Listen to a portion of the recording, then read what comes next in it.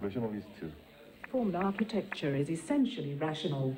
Irrational Irrational thought thoughts should be followed absolutely and and logically. truthfully. If words are used and they proceed from ideas about art, then they are art and not literature. Numbers are not mathematics. All ideas are architecture if they are concerned with architecture and fall within the conventions of architecture. Successful smuggling changes our understanding of the conventions by altering our perceptions. Perception is subjective. The smuggling may not unnecessarily understand his own smuggling. An architect may perceive the architecture as better than his own. There are many elements involved in a work of art. The most important are the most obvious. And When our an ideas item cannot be executed by measured by the beautiful people execution. execution. When on smuggling learning his craft too well, he makes sleep smuggling. These sentences comment on architecture, but are not architecture. Welcome to Diploma 7. My name is Samantha Hardingham. This is David Greene.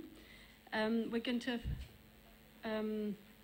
well, I should say that collectively between us there are 120 years of existence on this planet, 80 of which have been in and around the AA, so watch out, is my advice to you. We're going to be making a very short presentation. It's been a very long day and I expect you're all well, you won't be half asleep, but it will be exactly 14 and a half minutes long with 1 or 2 interruptions by ourselves. We appeal to the pioneering spirit in all of you. When asked in interviews why students want to come to the AA, the most frequent answer, and this is a fact, is because I want to be able to experiment. To experiment literally means a course of action tentatively adopted without being sure of the outcome. Is that what you think you meant when you said you wanted to experiment? If it is, then the AA has the chance to maintain its reputation as a truly unique school of architecture. If not, we are just another face in an ever-growing crowd. With that in mind, we welcome you to the Department of Not Usually Valued Knowledge. I'll explain what that might mean later. The unit essentially is a non-unit, more of a zone, pursuing its central interest in an architecture that is conditioned by the processes and technologies of search and retrieval. We really do mean search and not research. That comes later. Or as we have come to know it, the rigorous pursuit of approximation. The zone speculates on the architectural consequences of today's nature of continuous ventilation and circulation of information, a territory we call new nature. This is our world. Please do not turn off your mobile. What you're watching now are glimpses of what that world was as explored by some of last year's students. The architecture of the new nature evolves from a culture whose dominant raw materials lie outside the visible spectrum. Digital anthropology meets the sublime Anthropocene, the points where the very light meets the very heavy, the very small meets the very large, and the very fast meets the very slow. Some of the emerging characteristics of new nature include the observation of landscape in its broadest sense, from political to environmental to domestic, of human behaviors, domestic life and its adaptations in relation to new communications technologies, and of the technologies of approximation, i.e. those that are capable of being adaptive and responsive, of learning new uses for old technologies and unlikely uses for new ones.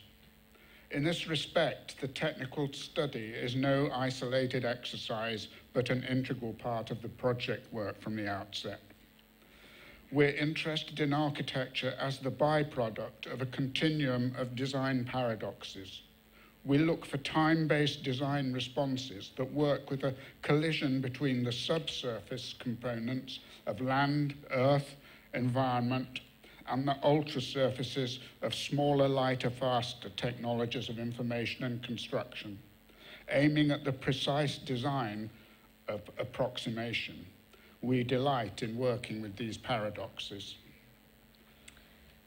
Award-winning novelist Hilary Mantel, in a recent interview, said of the process of writing, "The more you're suffering, the better it's likely to be on the page.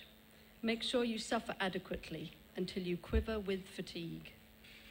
She also said stories should deprive you of your certainties.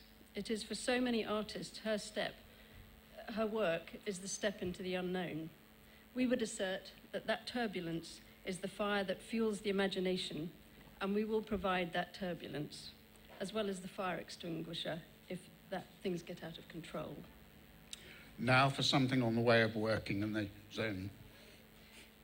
Film as sketchbook is central to the unit as the means of both documentation and articulation of an idea, which in turn will inform the making of moving drawings, the precise means for searching and designing the ongoing systems of an idea. Neither of these techniques require any previous experience of working with the medium of moving image, but does require a desire to learn, the courage to make mistakes, and the ability to notice when a mistake might be a design opportunity. We wish for each student to develop their own aesthetic techniques and behaviours, and meet that with multiple tutoring and collaborations with a wide range of expert guests. This year, we will meet with several artists, architects and geographers, an environmental scientist, a social scientist, and an historian.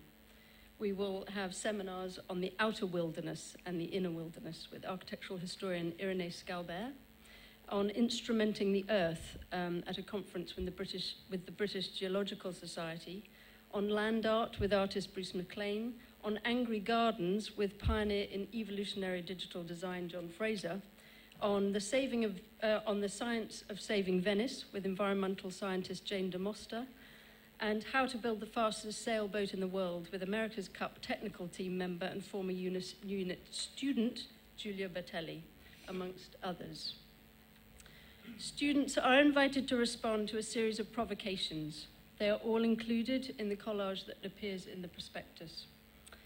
Each one is concerned with a time-based architectural order, and we ask you to rethink them in the light of now. Then you will each design, build, and edit your own bill of quantities to include technical and cultural components with consideration to time, form, and behavior. Right, this is by way of a small interruption, which is a small section from novel by Ian Banks called The Algebraist, a science fiction novel, and it's kind of replete with metaphor. In this short paragraph, I haven't counted the number of times he used it's a bit like, with the word like, but quite a lot. So, the reason we mention metaphor is it's a kind of strategy which we try to encourage within the unit. On the far side of the river, there was a massive dark wall rising sheer and jet from the waters. Its summit was crowned with crenellations and gun turrets. Further guns poked out of gun ports distributed in staggered lines over the whole quarter of the huge wall, making it look like the side of some ancient sea ship. Only the biggest and most preposterously long one there had ever been. Its vast hull diminished into the distance. The guns were not static, but moved in sequence in waves of what appeared almost like locomotion, making the exposed barrels look oddly like ineffectual oars, or some colossally misdesigned trimarine, or an impossible upended millipede. I quite like the idea of a building that looks like an upended millipede. Things you need to know. We are enthusiasts for all things that have the character of their time. We're not interested in solutions, more in responses. We uphold the right for architecture to retain a sense of humour. We work to a timeline for the year that is perceived to be more open than some, and it is, and we require it to be so. We believe that doubt is an essential tool in a designer's mind kit. To be doubtful means to be able to delay certain, but not all, decision-making in order to keep one's design possibilities open. to maximize the scope of knowledge around a given subject, to be able to make connections between things that were previously unconnected. Going all right for time? Mm-hmm. So, Department of Not Usually Valued Knowledge, I'm forgetting what my department is, won't do. It's small things, and the thing that I came across the other day, you're familiar with this beautiful little object. It's the Ariel 3-in-1 wash pod. It's beautifully made, and I often wonder how it was made. Anyway, I was idly Googling, as one does, and wondering what Zaha's doing these days, so I Googled Zaha, well, and of course get Wilfried Zaha, the footballer. Eventually, scrolling through the images of him, I come to this and this, you see? And I thought, maybe Zaha, when she's doing her washing, looked at this and thought, there's a cultural centre in Beijing or an embassy. So it doesn't really matter where it is or what it is. Anyway, so there's something that I think has some immense architectural possibilities, so Zaha and I probably agree, all right? And then there's a small still life after Monet, tomatoes and bread with wine and 3-in-1 thing. In case you can't see what it's like and you don't know what it is. Not if you've got a sweaty palm. Not usually valued knowledge. You may say, I don't know, you may say a good job too.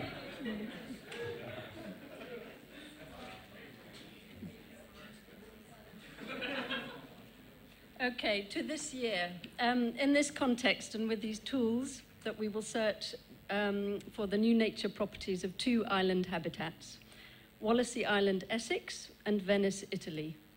What you will see in the following images are a mix of how these 2 islands have been made and or are being preserved, moments when the vicinities of subsurface and ultrasurface begin to overlap.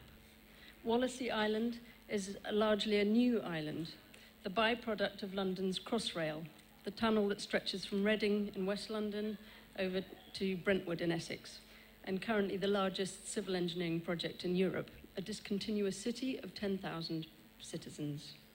The island is presently inhabited only by birds, and you can only visit by boat. The east coastal area of Essex is a mix of salt marsh and mud flats, with tidal creeks, all highly susceptible to flooding due to changes over the years in agricultural practices. The remaking of salt marsh land is the most recent response for the preservation of the coastline. The island sits adjacent to the coastal town of Burnham-on-Crouch, about an hour from London by train, and the home of the Corinthian Yacht Club, designed in 1931 by Joseph Emberton. The lagoon and islands of Venice will also serve as a parallel study,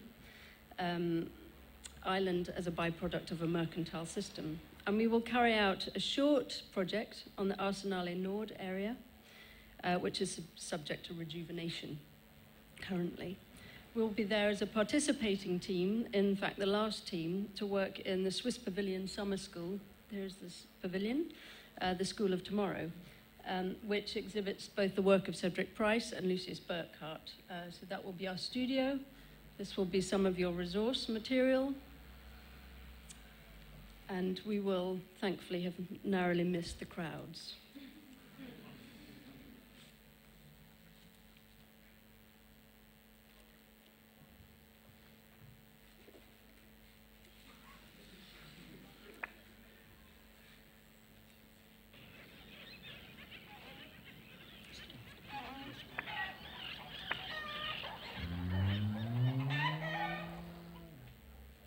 So, this is the Department of Not Usually Valued Knowledge. Nothing is excluded and everything is questioned. Thank you very much.